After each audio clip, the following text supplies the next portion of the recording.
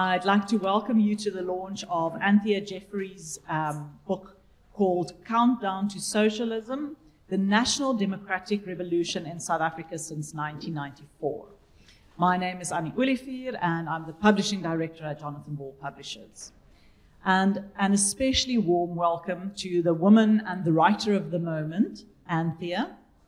I'm sure most of you are familiar with Anthea's work and her career, but for those of you who aren't, Anthea is the head of policy research at the Institute of Race Relations, or the IRR, and she is a respected commentator and writer.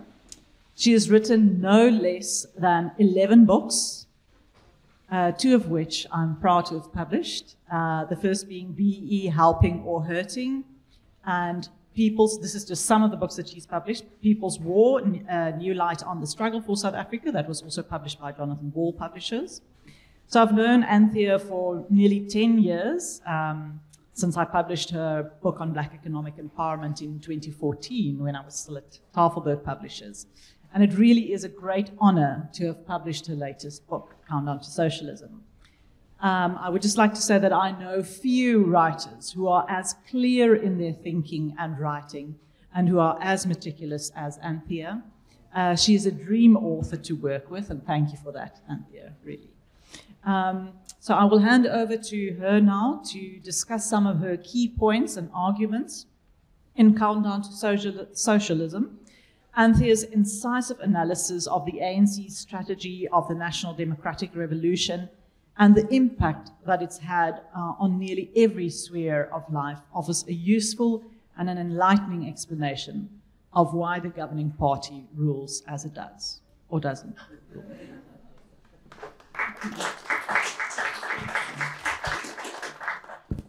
So I'm going to show some slides as I go through, and just hope, as Annie was saying, to cast a bit of light on why it is that the ANC does what it does.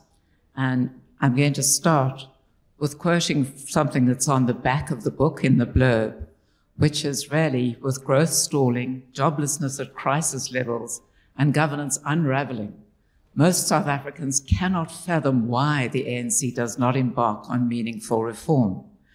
And we at the IRR address many different audiences all the time, often they're business ones as well.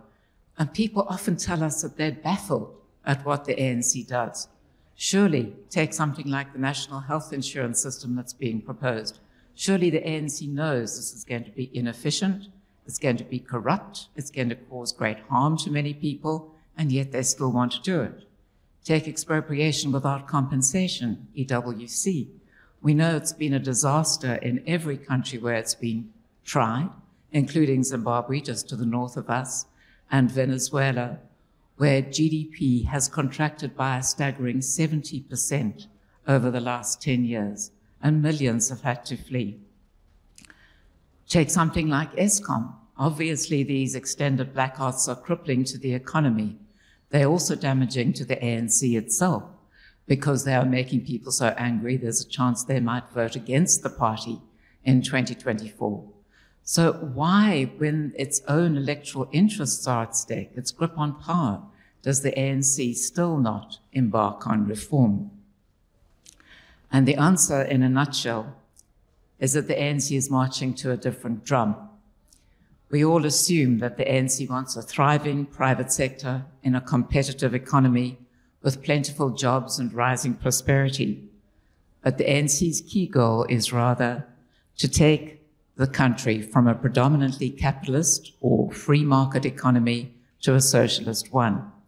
And this is being done, as I write, by means of a National Democratic Revolution, or NDR, which is a Moscow-inspired blueprint for socialist transformation over a long time, over 30 to 40 years. So it's certainly a slow and gradual process, but it is nevertheless seen by the SACP, as they constantly say, as offering the most direct route to socialism. And socialism, despite the disbandment of the Soviet Union in 1991, is still the ultimate goal. And one might ask whether socialism still has an appeal after that development. But the answer, I think, became clear, perhaps in 1989, there were many people who wanted the Berlin Wall to fall, but there were many other people who thought that it didn't really have that great a meaning for the value of socialism. And it was Joe Slobo who, in the context of that wall, asked the key question, has socialism failed? And concluded that it had not. What did he say? That socialism in the Soviet Union had become, and I quote, too commandist and bureaucratic. But that didn't really matter, because that wasn't real socialism. Real socialism is democratic and participatory, and that's what Moscow should have done, but it hadn't even attempted that. And many other commentators have since taken up that theme, and this has been written about, among others, by Christian Niemetz, who is at the Institute for Economic Affairs in London, and he's written a book called Socialism, the Failed Idea That Never Dies, in which he points out that many left-leaning analysts are echoing Joe Slobo and saying that it doesn't really matter that close on 100 million people died in the Soviet Union, in Mao's China, in Vietnam, in Cambodia, and so on. Because when we do it again, we'll get it right. That wasn't real socialism, and so it doesn't matter. And so the crimes that are recorded in the Black Book of Communism, which was published in 1999, are really irrelevant. And unfortunately, as the memory of those 100 million deaths have faded, so support for democratic socialism is growing in many Western countries, including the US. And unfortunately, that makes it easier for the ANC to push ahead with socialism here. As I've noted in the book, the ANC has been implementing the NDR for close on 30 years. So the process is far advanced. And yet most commentators in the mainstream media and elsewhere largely ignore the NDR. And the late John Kane Berman, who was the CEO of the Institute of Race Relations for many years, made a perceptive comment when he said, the commentariat is sleeping through the revolution. But given the importance of the media in alerting people to what is happening, it means, unfortunately, that most South Africans are sleeping through the revolution too. And this book hopes to help change that by alerting people to the NDR and its enormous significance. The SACP is the dominant partner in implementing the NDR, and it's long had an enormous influence over the ANC, mostly wielded behind the scenes. And it keeps producing its different programs in which the intention of getting to socialism in the end is always made very clear. In this particular example, the South African Road to Socialism, its 2012 program, it also really boasted about the number of communists it had succeeded in deploying to important positions in government right across the spectrum. So in this document, you have a statement from the SACP saying, since 1994, tens of thousands of South African communists have taken up the challenges of governance as cabinet ministers, members of legislatures, provincial executives, mayors, and councillors. And other cadres, as the SACP adds, have been deployed, I quote, as officials and workers throughout the public service, including the armed forces and the safety and security institutions. And according to the party, it expects all its members, again I quote, to conduct themselves as exemplary communists in these many deployments, whether as ministers, senior civil servants, or public sector workers. And this, of course, is a flagrant abuse of the Constitution, which guarantees open and accountable democracy. The SACP has never stood for national election in its own right. And the tens of thousands of communists it has deployed to all three spheres of government generally hide their party membership. And this bamboozles the public and helps conceal the extent of SACP influence in implementing the NDR.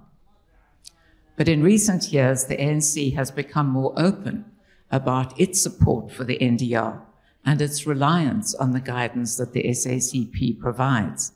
And this was evident, for example, at the SACP's 15th National Congress, which was held in July 2022 at Boksburg on the Eastern Cape. and which was attended by President Cyril Ramaphosa, captured there talking to Solly Mapala, who is the first General Secretary of the SACP, and looking, one might say, thoroughly at home. And what Ramaphosa said to this Congress was, first of all, how much the ANC values the important bonds between it and the SACP. And Ramaphosa also said, the ANC is determined to defeat each and every effort to derail the NDR, which is the shared program of the ANC and the SACP, and the reason for the existence of our alliance. And what he also said was that the ANC would continue to rely on the SACP as, quote, its intellectual reservoir and the source of the political perspectives and analyses that would guide the ANC going forward.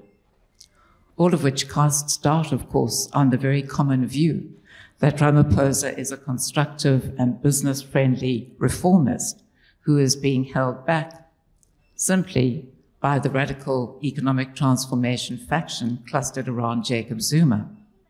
But this analysis ignores Ramaphosa's own support for the NDR, and it also ignores what he said at another conference held last year. This was the ANC's 6th National Policy Conference, also held in July 2022. And here, Ramaphosa said, the divisions within the ANC are not divisions about policy or ideology. And he went on to say they are driven solely by the competition for positions and the pursuit of access to public resources. Since actions speak louder than New Dawn words, it's also worth assessing the policy changes that Ramaphosa has either adopted or proposed since he became president in 2018. It's quite a list, and these are not business-friendly reforms, but rather interventions helpful to the NDR. And they begin with his support for expropriation without compensation, which he said would help usher in a Garden of Eden. And EWC was, of course, the main element in the draft 18th Constitution Amendment Bills of 2019 and 2021. Those did not proceed, but EWC still features strongly in the Expropriation Bill of 2020 and the related Land Court Bill, which is intended to bypass the ordinary courts in all land takings implemented by the state. And then we have the National Minimum Wage Act, which set minimum wages at extraordinarily high levels. We have stricter racial targets under the Employment Equity Amendment Act. We have expanded BEE preferences under the pending Preferential Procurement Bill. We have new race-based quotas for water. We have the NHI Bill. And we have a major erosion of school autonomy coming up under the Basic Education Laws or Amendment or Bella Bill. Overall, thus, one could say that Ramaphosa has emerged as the most effective RET president of all, given what he has done rather than what he has said. Most of these interventions are covered in the book, which deals with 17 different policy spheres in which the NDR is being implemented. And obviously, we can't go into all 17 now. So I thought I'd focus on the 3 which I mentioned at the start and try and explain how it is, what value those interventions serve from an NDR perspective. As regards the NHI, the ANC has helped create the supposed need for this by eroding the quality of public healthcare while pushing up the costs of private healthcare. It has also refused to allow the low-cost options that would make private primary health services affordable to some 15 million more people and so greatly reduce the pressure on the public system. The stated purpose of the NHI is, of course, to provide free and equal health care to all, but generally overlooked are the NDR reasons for the proposed system and the socialist goals it intended to promote. And if we look at those, first of all, a key NDR aim is to socialize the private healthcare sector by requiring it to put people's needs before profits. That may sound admirable to many people, but it will also advance the NDR goal of rolling back the capitalist market by helping to push many private providers into bankruptcy. In addition, all private healthcare resources will be brought under comprehensive state control on issues ranging from the fees to be charged to the medicines and other treatments to be provided. Effectively, this will give the government a monopoly over health services. New taxes will also be introduced, very important for the government, and this will be done ostensibly for NHI purposes. But much of the revenue raised in this way is likely to go, of course, to the public service wage bill, to the bailouts for SOEs, and to the general oiling of the ANC's patronage machine. And why do I say that?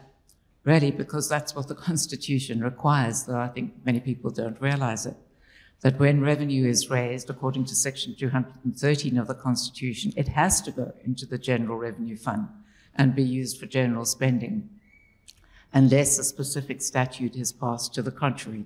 And the Treasury has little wish to pass such a statute for the NHI, because, of course, government spending is way beyond government revenue already, and it's reluctant to see part of that new revenue go to one specific purpose.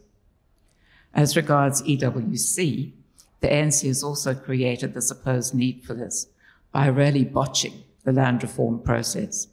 And so we have around 70% of land reform projects that have failed. They don't produce as they should.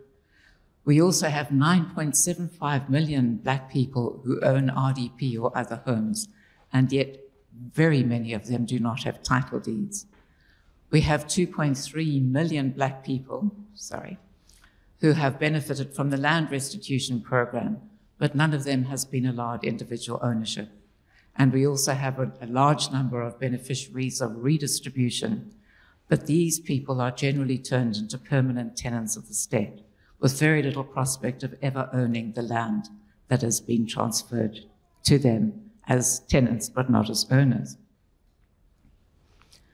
So against this background, the IRR believes that the key need is to roll out title deeds to all people with insecure and informal tenure. And this would help to unlock dead capital and give people ownership of assets that cumulatively would be worth trillions of rands.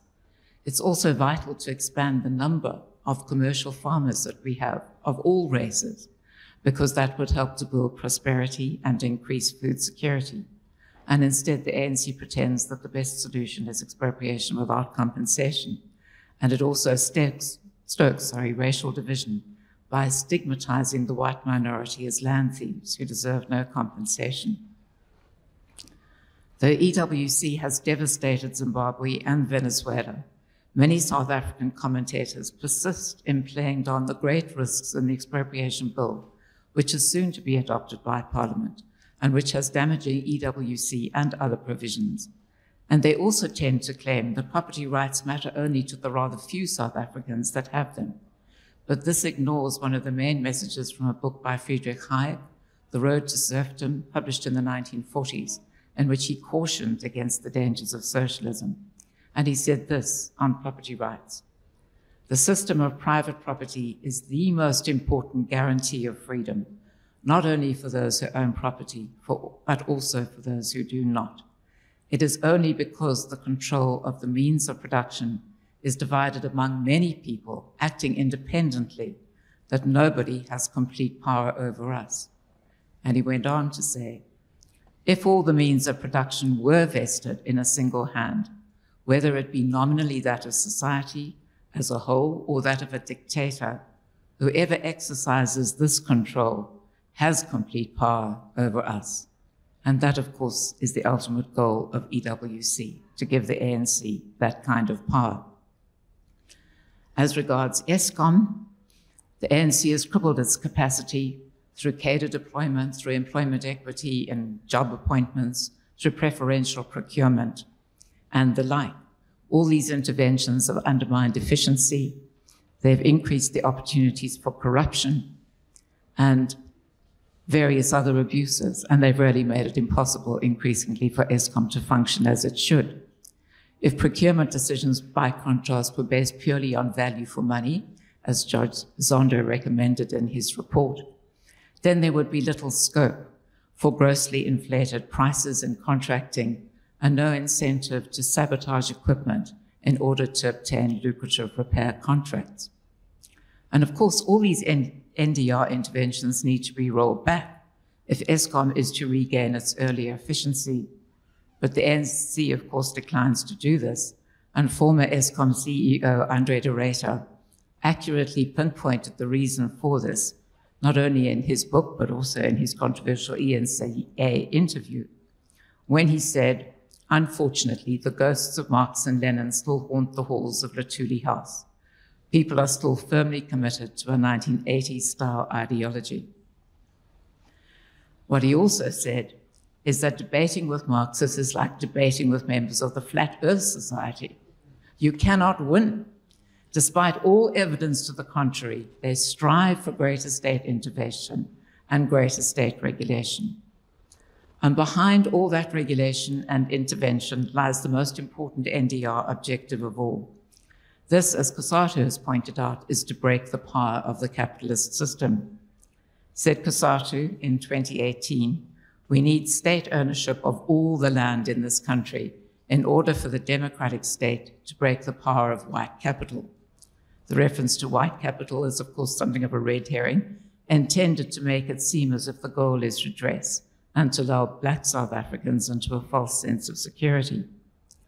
And why is it necessary to break the capitalist system? Well, think of it this way. If unemployment was below 10%, if the free market economy was thriving, providing jobs, rising incomes, and improving living standards, then people would generally be prosperous and self-reliant. They'd have many options to get ahead outside the state, and little wish to swap a successful capitalist system for a flawed socialist one. And so the most important NDR aim is to cripple the private sector and then blame the resulting unemployment, destitution, and suffering on the supposedly inherent flaws of the free market. People will then have little choice but to depend on state monopolies that are incompetent, callous, and corrupt, but which give a small elite an extraordinary degree of political power and also an extraordinary degree of economic wealth. And here I thought we might have a quick look at Mugabe's palace.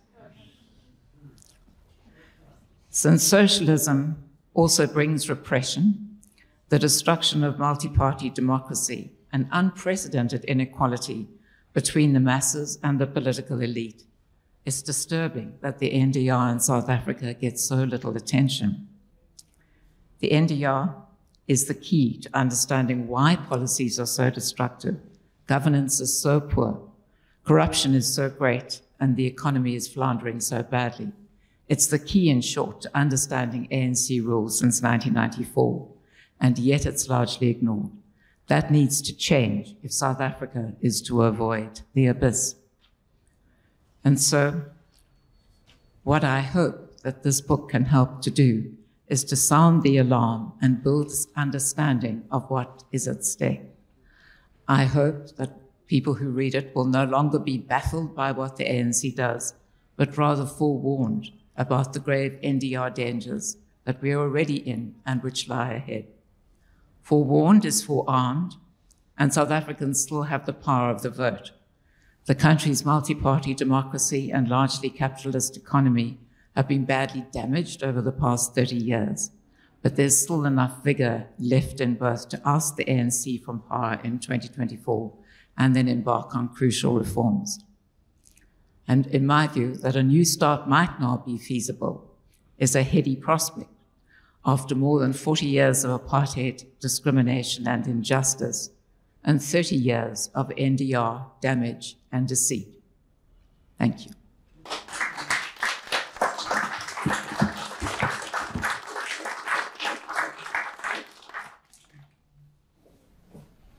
Anthea, you sound very positive that next year already could be that we could get rid of the ANC, because we can't actually live with another 5 years of ANC rule. They've damaged, how much can they still damage?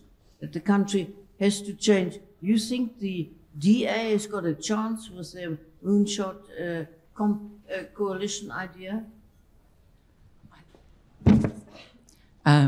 I think it's obviously, as they call it, the moonshot. It's a long shot. I also think that there is a degree of anger within the country that there wasn't before. And what is also encouraging is the way in which ANC support has been declining at the polls over a number of years, all the way back to 2009, after Mbeki had been ousted. Even then, the number of people who didn't vote was greater than the number of people that voted for the ANC. And in the elections since then, you've seen a steady decline in the number of people voting for the ANC, so that in 2019 it was down to roughly 10 million, whereas our figures indicate that it was 18 million eligible voters didn't turn out at all. They didn't register, or if they were registered, they didn't come to the polls to vote. So there's a possibility, if a significant proportion of those 18 million people can be persuaded that they don't punish the ANC adequately by staying away from the polls, that they need to vote for another party, and that this array of opposition parties, not only the DA, but the various others, give them the opportunity to find one that's a better fit. Perhaps that's the advantage of what we used to refer to as a wild dog coalition. They might snap and snarl, but each of them offers something slightly different, and yet they also have a sort of common core of belief in the kinds of policies the country needs instead. So we have a chance, but it really needs a huge amount of work, determination, and probably litigation to try and get rid of the Electoral Amendment Act, which will give the ANC unfair advantage in a considerable way. It's a complicated thing, but as I understand it in my simple way, where you have votes for the independent candidates that are either wasted because they don't get enough votes to get a seat, or surplus because they get more than they need for a seat. Those votes will tend to be, as it were, redistributed to the larger parties, and the ANC, as the largest, will get the most benefit. So it could end up by winning 51% of the seats on only 45% of the votes, and that needs to be challenged, and time is running out. Yeah. Hi, Anthea. David Ansar of the Free Market Foundation. I'm halfway through your book, and it's a riveting read, very comprehensive. I wanted to pick up on that quote that you shared from John Cain Berman, the late former CEO of the Institute, when he said that the commentariat is sleepwalking through the revolution, or sleeping through the revolution. And I wanted to try and understand why that is the case. Why are people reluctant to acknowledge what seems to be before their very eyes? And, you know, there was an anecdote about John Cain Berman when he made similar arguments to a business audience, and one of the businessmen stood up and said, "You're just scaremongering, this is just Reds under the bed kind of stuff."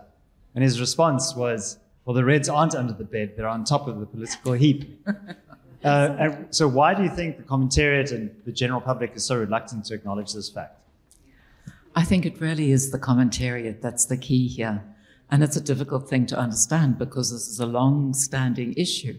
If I think about the work that I've done on the People's War, all the political violence that brought the ANC to power from 1984 all the way through to 1994, with far more violence from 1990 to 1994 than in the early period. And in that subsequent period, of course, there was no need to batter down the door to democracy because de Klerk had already opened it. And yet it was then that 15,000 people were killed, as opposed to the 5,000 killed in the earlier period. So you would think there would be a great deal of concern among the political commentariat about why this was so and who was to blame. And instead, though, of course, we had a lot of coverage of the third force role, and of course there were incidents in which the police and Inkatha were clearly to blame for violence. But the bigger picture was the People's War. Part of the People's War strategy is to provoke the police in Inkatha into violence. The more extreme, the better, because that helps to discredit them, helps to point the finger of blame at them.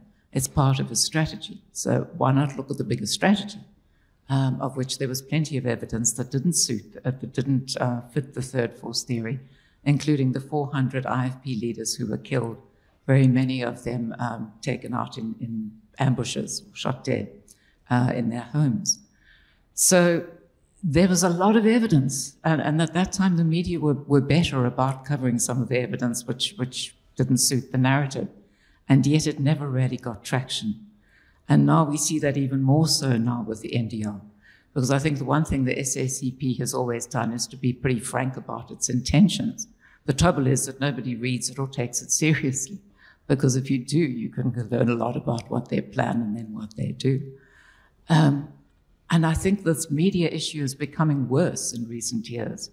The lockstep and the responses to the COVID pandemic, that lockdown is the answer, the lockstep on the vaccines, the lockstep on the Black Lives Matter protests, only one accepted view.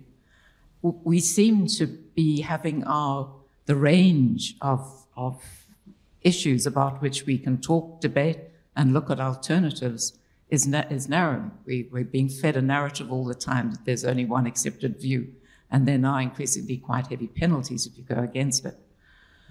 So this is the long march through the institutions, I suppose, a Gramscian strategy that you need to have a great deal of control over the media,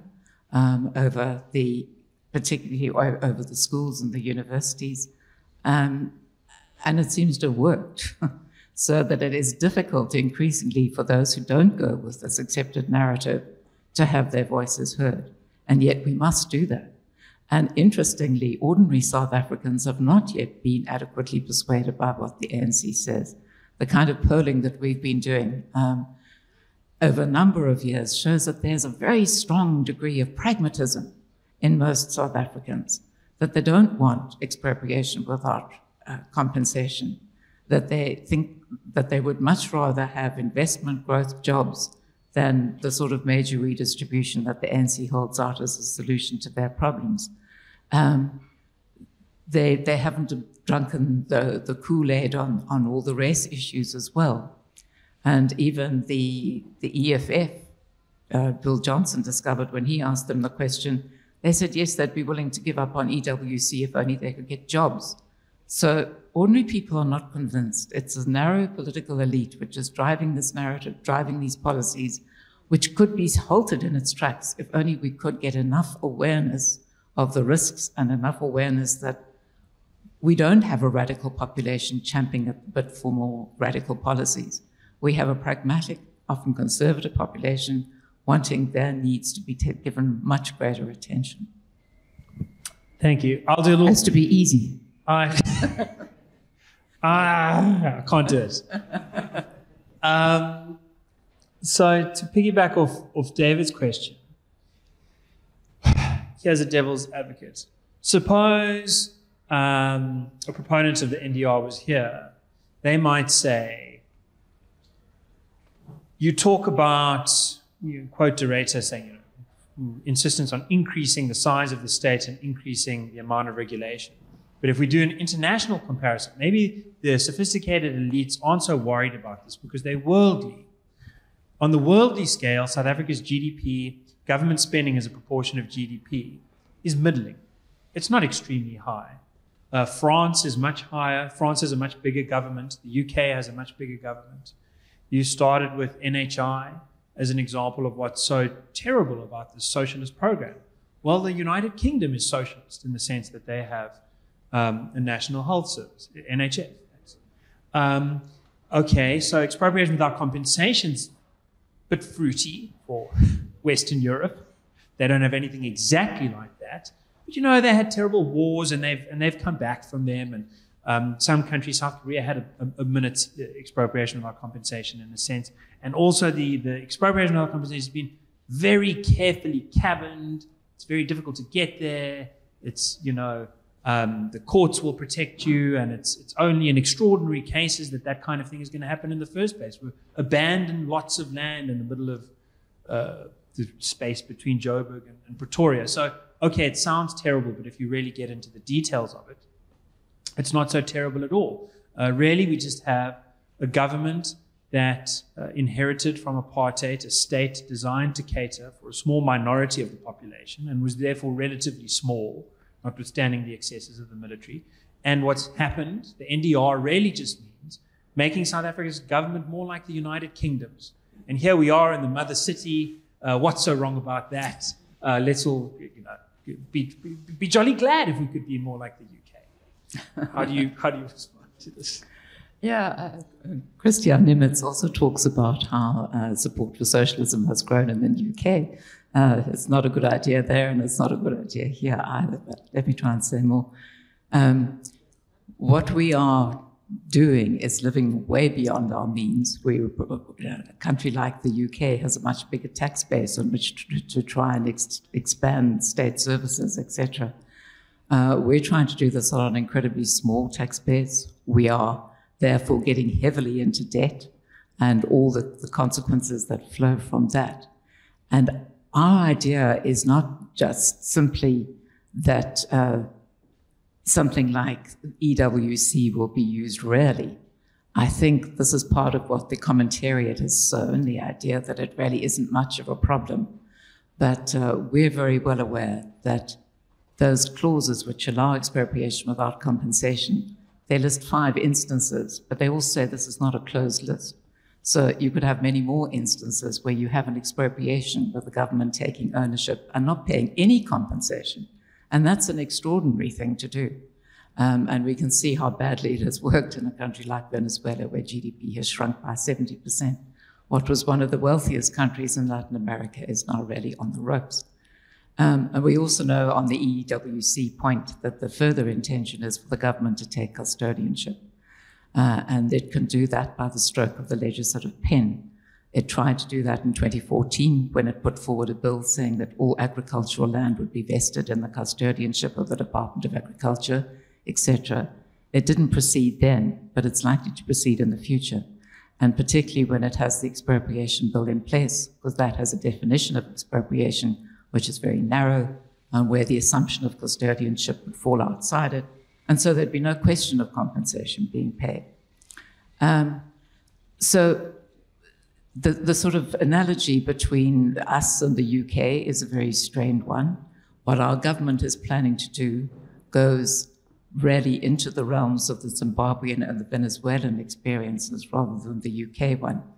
And as I understand it from the UK, they're really in a lot of trouble on the national health system there as well, in terms of the costs of it, in terms of how poor the services are. And here we are also really doing the extraordinary thing that we are going to crush the private sector. And the ANC is really going to try and corral it, say that a private hospital must deal with all patients who come to it at the fees that the state sets, as I said. But that means that a private hospital might actually remain solvent for very long. So there'll be an intention increasingly to take over private resources, use them for the benefit of the state, drive the private sector out, and then have a complete state monopoly, which will not be any more efficient than the monopoly that we have in Eskom, Transnet, etc. I want to come back, if I may, to the younger generation, which is a substantial amount of people who didn't go to vote, and that if we can convince them that the ANC way is not the right way, nothing says that they're going to go to our way. If with the social media, the internet nowadays, it's quite common all over the world, you know, in France, in Italy, in Germany, in the States, where these young people don't want democracy anymore, don't, as we love it, our democracy, don't want democracy, don't want institution, don't want the way elections are run. The problem we have is when you ask them, well, what do you want? They don't. I sometimes compare them to the 19th century anarchists who wanted everything out, you know. So how are we going to convince these people, these youngsters? Because you are battling with the social media, with the internet, with the whole world. It's not like it used to be before. You read the newspaper and you had one opinion. I think in South Africa we do still have the advantage of that pragmatic population that I was speaking about. And I think that obviously the EFF draws its support primarily from young people, but its support has not been growing. It seems to have reached a sort of plateau 10, 12%, which is worrying enough in itself. But it is an indication that if people did decide to vote, they wouldn't necessarily go for the EFF. So that again is part of the battle of ideas, which has to be waged and won, that this excessive empowering of the state will not have good outcomes. You know, it's so easy, unfortunately, for the ANC to come with a great deal of propaganda. Yeah. I think about what they did on the context of the NHI, where there was also almost a kind of moral pressure put on people that when they had public hearings, they would bus a whole lot of their supporters in and then make it very clear that they were expected to say that they supported the NHI. But they were also told that the only people who didn't support the NHI were the people who were selfish, who wanted to keep just for themselves and not share with others. So that kind of moral message will also have some impact on people. And it's very important to be counteracted by the other side of the coin, and a picture of Mugabe's palace, perhaps quite often, because that, as we know, is the extraordinary thing.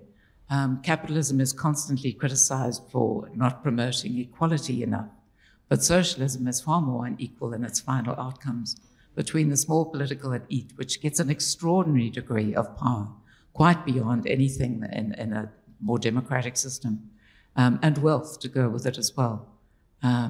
And this is the message that we must constantly put out. Perhaps people need to be told that Hugo Chavez in Venezuela became one of the 400th wealthiest people in the world. And this as people in Venezuela were literally losing weight because they didn't have enough food. And now I think it's 7 million have fled. So there's an important amount of information to be brought out and made available. The getting the volume up, getting the spread out, that's the great challenge. Mm. So what can we do, Dr. Jeffery, on a everyday, in an everyday way? I suppose what ordinary people can do as much is ready to support the organizations that are going out there and trying to fight.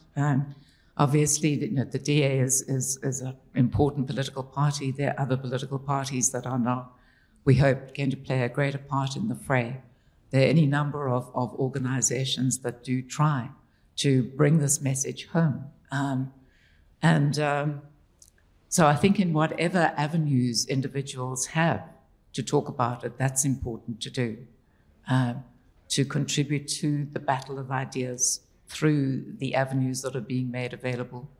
Unfortunately, many in the mainstream media now won't give much coverage to this kind of view, but there are other channels available, and those channels must be used. And the social media gives the opportunity for this side of the political spectrum also to reach out to a great number of people. So we're not dependent just on the mainstream media. There are other opportunities beyond them. And at the end of the day, it's probably also going to take litigation against some of these bills as they come up. The expropriation bill, the Employment Equity Amendment Act, the NHI bill in time, what's the legislation that's pending in time to introduce a sort of state pension scheme as well and subsume private pensions within that. Resources and leadership, we need them both. Thank you. We have a large rural-based voting population. How is it going to be possible to reach everybody whose vote counts? I mean, everybody's vote counts, and it's, I don't know, probably I'd say about 40% of the vote in total. How would we get that across to people who aren't as, maybe, who don't read as much or have the access to the same kinds of sources of information that we do here? Mm. Yeah, I think it's a fair point. How do you reach the people in the rural areas? We are, of course, a rapidly urbanizing society as well. So 65-70% of the population is living in the cities, where it's probably easier for the political parties and other organizations to mobilize and reach them. Social media is, again, something that can extend beyond the city gate. So it needs to be used, and I'm sure that there are young people And we have an extraordinary degree of smartphone penetration in the country that can be reached in that way. It's getting the right message, it has to be both compelling, one has to warn what the risks are, and one has to give a sense that there is an alternative available that will work. And it's not an easy challenge. But I think the political parties must all be aware of it, and it is also for them to reach out into these areas. Okay, this is the hard question. So, I don't know, socialism has a lot of different senses. One sometimes cardinal element is an anti-democratic kind of political elitism, which very much seems to be part of the NDR genealogy. When you talk about Moscow inspiration, the Soviet Union was anti-democratic in just those ways. I've seen polling from the Social Research Foundation to suggest that roughly half the people in KZN wouldn't mind that province becoming a new country. And I imagine the figures are relatively similar in the Western Cape. And that's probably already largely because of a sense of frustration at the NDR, not necessarily connecting those dots, but feeling that force. My worry is that governments that can't protect property rights seldom protect free votes, and that we'll have a free and fair election next year, but maybe not in 2029. Once you've added an expropriation without compensation regime to stolen presidential elections, stolen parliamentary elections, the case for a violent split of South Africa will seem quite legitimate to a lot of people. Does South Africa survive as one country under the NDR, is my question. Yeah, no, that is a hard question, particularly because I've never given it particular thought. I think obviously that the fissures are there, and there are many people who would like to be able to withdraw from this failing state. At the lowest level, there's a great deal that's very constructive things that can be done and are being done by people sorting out their own problems, whether it's potholes or streetlights and so on. But the bigger question, will the Western Cape try to secede? I think under the ANC, very unlikely. Will the IFP try to secede? I think they would always say, from what I recall when I was writing earlier books, that they wanted a great deal of autonomy, but they did also still want to be part of South Africa. So maybe what one can do is increasingly use what few opportunities there are in the Constitution to devolve power down, to start, the Western Cape, for example, has just introduced collaboration schools, and there was an attempt to stop that with a court case, which I understand it has failed. So it's a small initiative, but it indicates that you don't always have to march to the drum that the center is beating. You can start doing other things, and we must just hope that some of the best ideas for building the power of the private sector, limiting the power of the state, that different parts of the country will start to do these things. If KwaZulu-Natal were to come under the power of the IFP again, then it would have more opportunity to implement a different schooling system, a more effective one. So I'm not sure I'm really answering, but I think that the risk of a split is considerable. All the money, of course, is collected in the center and distributed from there. So dealing with the money is not an easy issue. But perhaps, again, at the end of the day, it's part of the battle of ideas to say that there was pressure for many years for a federal South Africa. And that's what was forgotten in the sort of rush at the negotiations process. Very much it was part of what the ANC was determined to prevent. A federal South Africa would not have allowed the NDR, even though it had a lot of support. So to go back to the federalism idea without breaking up the country, but making sure that there's much more autonomy within the provinces to do things differently and better.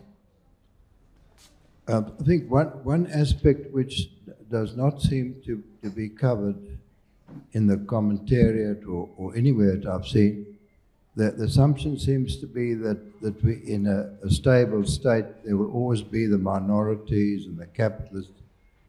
Perhaps the way to get at these 18 million people is to say that the minorities, the white, and in fact the colored and the Indian minorities, and in fact the black intellectual minorities, also a minority class, they're leaving the country. It's quite likely that by 2050, whites will be a trace element like in Kenya. And I think that, in a way, turns the whole debate on its head, because if you assume a static situation, the whites are always there, we are always here, it's a zero-sum game, let's take from the whites. If you realize the whites are going, for all kinds of reasons, not so much affirmative action empowerment, more crime and more huge attraction from the aging West. The West is running out of young talent. There's a massive efflux. If you change the dynamics around and say, you don't have to like the minorities, but the minorities, because of the sin of apartheid, everything, the minorities have taken all the wealth. It's in the head. They've taken all the wealth, and they're going to leave with it. What you should do is drop all the racial engineering and the racial targets and things, set the minorities free to make the country use the wealth that they've stolen, give that wealth back into a much bigger economy with a much bigger tax base, and you'll inherit the whole lot in 2050. They'll be gone. But you'll have all the wealth. At the moment, you're getting nothing. You're letting them sit with the wealth, you're marginalizing them, trying to push them into 10% of the economy, and you're just being completely stupid. Again, I'm not really sure how best to answer that, but one of the things that struck me as you were speaking is that I think the real minority is the ANC group of people, the activists who attend the national conferences every 5 years, and who embrace the NDR and then set it in motion for the next 5 years. Because what they want is completely at odds with most South Africans want, of all races. And we've seen that in our polling. And the polling has also shown, as I indicated, that there's not a great hunger to redistribute. There is a great hunger for investment, for jobs, and so on. And again, to quote Bill Johnson's research, which he did in 2017 when Cyril Ramaphosa was vying for the presidency against Nkosazana Dlamini Zuma, he found that there was enormous support for Ramaphosa, mostly because people believed that he would usher in business-friendly policies. That means they didn't understand his support for the NDR, but that was the way he'd been spun. And people liked that message. They really liked the idea of the business-friendly policies, the jobs, the investment that they hoped he would bring. And they didn't want to see South Africa descending into a sort of racial conflict in which there's the key issues who can take what from whom. So yeah, I think that it's obviously the sensible thing is to use all the skills that the country has. It's absolutely bizarre that we don't do that. Beginning with ESCOM, if we used all the skills the country had, then there would be more people available to mentor the young engineers coming in. You've got all the theoretical knowledge, but not enough of the practical experience. And I think most South Africans get that. In our polling, again, it shows that they want black and white to work together for the benefit of all. So we can tap into a deep well of support for that idea and make it very clear that the minority that needs to be isolated is that activist ANC minority, completely out of touch with the wishes of the great majority. Thank you, Anthea. Wonderful talk and a wonderful book. I'm halfway through. I wouldn't say I'm enjoying it, but I thought I knew everything. I obviously didn't know half of what's going on in the country. Here's a puzzling question to me. You speak socialism, communism versus capitalism. All around the world, without exception, there are no exceptions, ordinary people, working class people, always want to move from a communist country to a capitalist country, and never the other way around. From socialist East Germany to capitalist West Germany, from North Korea to South Korea, and from Cuba to over and over, no exception the other way around. But what a lot of those people do, flee from socialism. At the next election in the capitalist country, they vote for a socialist party. And you find all around the world, although communism proved an absolute total disaster, especially for poor working class people, there's flourishing communist parties all around the world. As far as I know, in the whole Western world, I don't know one single major party with the word capitalist in it. Can you? It's almost as if capitalists are ashamed of their own success. Yeah. Business people seem very diffident and ashamed. Can you give any insights into this? Yeah, I think that you're right. You highlight an important issue. And I think what has happened in the last more than 30 years now, when the Berlin Wall came down, when the Soviet Union disbanded, I think there was a kind of great sense among many Western countries, well, we won, now we should help Russia to get back on its feet again and become part of the Western democratic world. But I also think that there was the disappearance of the Communist Party of the Soviet Union did not have put an end to the communist parties in all the other countries, or the socialist parties in other countries. And I think that they have all benefited from, as it were, you don't have the communist bogey in the Soviet Union anymore. So the Black Book of Communism can now be written off as rather irrelevant, because that was then and this is now. And we're going to have this democratic, participatory, real socialism in the future. And I think there also has been something of a shift of strategy, that in many countries, left-leaning people have really gone for a more Gramscian approach, where the emphasis is on taking over the institutions, on the culture war, on critical theory, particularly critical race theory in the US and elsewhere, which is really now sort of coming into focus, this idea that you have the oppressors and the victims, and that the only solution is for the victims finally to overturn the system of the oppressors, which sounds very Marxist. But it's taken us a while to come back to where Marxism would have felt comfortable using the proletarian against the capitalist analogy. So again, I think the commentariat has a big role to play in that. We've heard nothing about what's wrong with communism for a long time. Yeah. There were not trials at the end of the Soviet Union. There was no equivalent of Nuremberg. I think that school children are given quite a good understanding of the Nazi horrors, but not a good understanding of Soviet and communist horrors.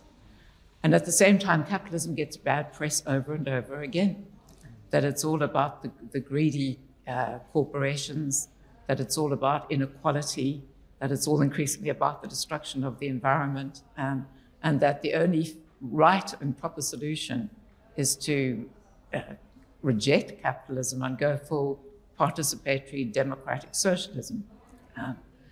So it's part of the challenge now, because the media doesn't really look critically at communism. I was interested yesterday watching BBC. They talked about an American soldier who'd gone by mistake probably into North Korea. But was there any description of what dreadful things might happen to him in North Korea? Just we are worried about him. Whereas we'd had endless coverage before on some of the media kind of bugbears. I think we face a very difficult challenge, because it's not just in South Africa, it's in many other countries, that socialism has been, as it were, kind of given a gilded, it's faded out of sight. To the extent that it's talked about at all, it's seen as irrelevant, and capitalism is constantly given a bad press. And that's part of the challenge, to show that that is just not the way it works.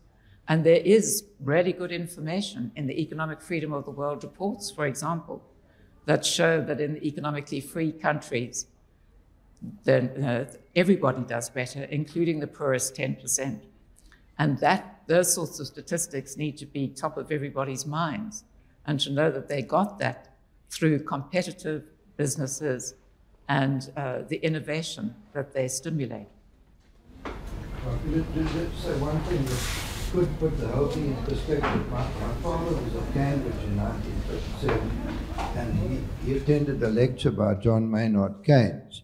Now, this has never been reported to my knowledge in any media. And they were discussing capitalism and communism, and Keynes said, the advantage of capitalism is it disperses power all over society, and communism concentrates power in the same hands. And in a way, that's all you need to say. Everything else flows from that. Absolutely. And I quoted Christian Niemitz's book, and he has a quote in that saying, it's an extraordinary degree of power. Once you've given the state this control over the means of production, etc., it becomes the landlord, it becomes the financial intermediary, it becomes the employer. It has power in every sphere of life.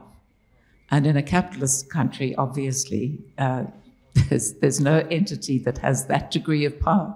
It's a degree of power which is quite of a different order. And I think people have difficulty in grasping just what a different order it is.